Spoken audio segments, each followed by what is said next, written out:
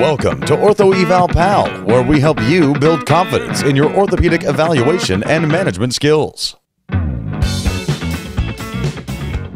Hi, my name is Paul, and I just wanted to show you a very interesting presentation today. I know we've talked about hyperreflexia, clonus, and things like the positive Hoffman sign. I just wanted to show you this gentleman here. He's 37 years old, and when he was 20 was in a motor vehicle accident, sustained a head injury at the time, and is now and is still presenting with some what we would say is hyperreflexia and some upper motor neuron signs. So I just wanted to demonstrate those to you today so that you can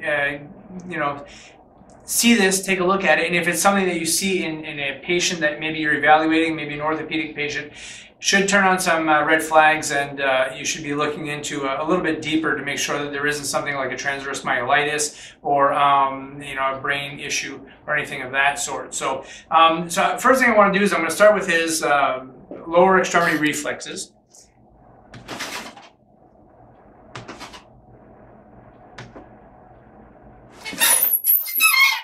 Calf.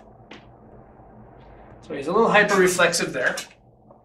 Uppers, hyperreflexive here. Also relax that arm, let it be real relaxed. There you go. Okay. We're gonna do C5. See how brisk that is? And C6. Quite brisk there also. And then the last thing I want to show you is a Hoffman test. So I want you to relax that arm as much as you can. We take the end of the middle finger and we're going to flick it briskly. Take a look at the index. Okay, that's a positive Hoffman's, and we'll also try this side here. So I'll come right around this way.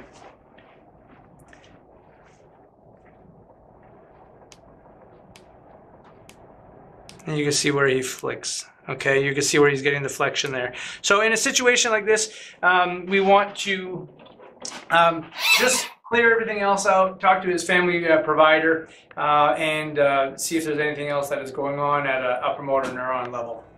Thanks. We hope you've enjoyed this video, and for more awesome content, go to orthoevalpal.com. Can't wait to see you there.